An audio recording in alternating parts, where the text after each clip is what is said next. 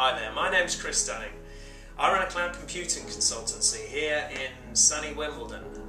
We are called Techquarters, and we look after businesses between 5 and 50 employees. Today I'm going to give you a very brief summary on why you should cloud your server. So here's Server Pete. He's reaching up there for the cloud because he's desperate to go there and he's getting a little bit old and it's time for him to move. So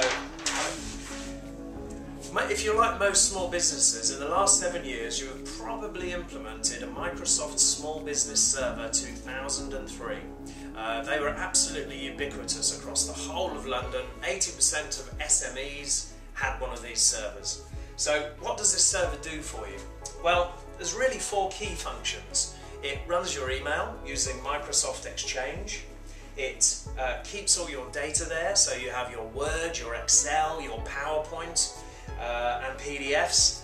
So that's all your company data. You also might have a database on there like Sage or perhaps one of your CRM applications. And then finally what it does is it runs your network. So it helps you with your printing, it allows you to log on, it basically manages the whole of your network for you.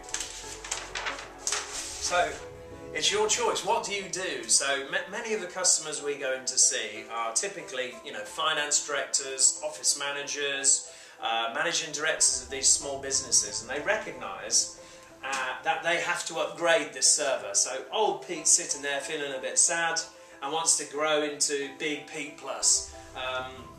This is my attempt at drawing a beefier, stronger server, but actually looks a bit more like Mr. Tickle off the Mr. Men.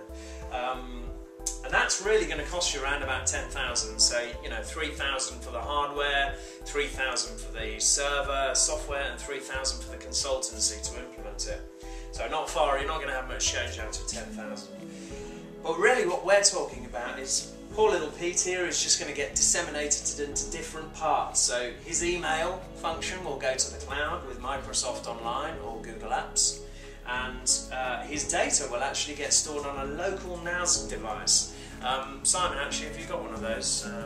Simon, the producer there. So this is one of these little storage devices, and you can see 2 hard disks. This contains about 2 terabytes of data, and it costs about the 10th of the price of a server. So all in all, there's up to a 50% and more saving on the upgrade path to the cloud here. Why would you do this? Well, as I say, savings, huge amount in the capital expenditure outlay if you move to the cloud.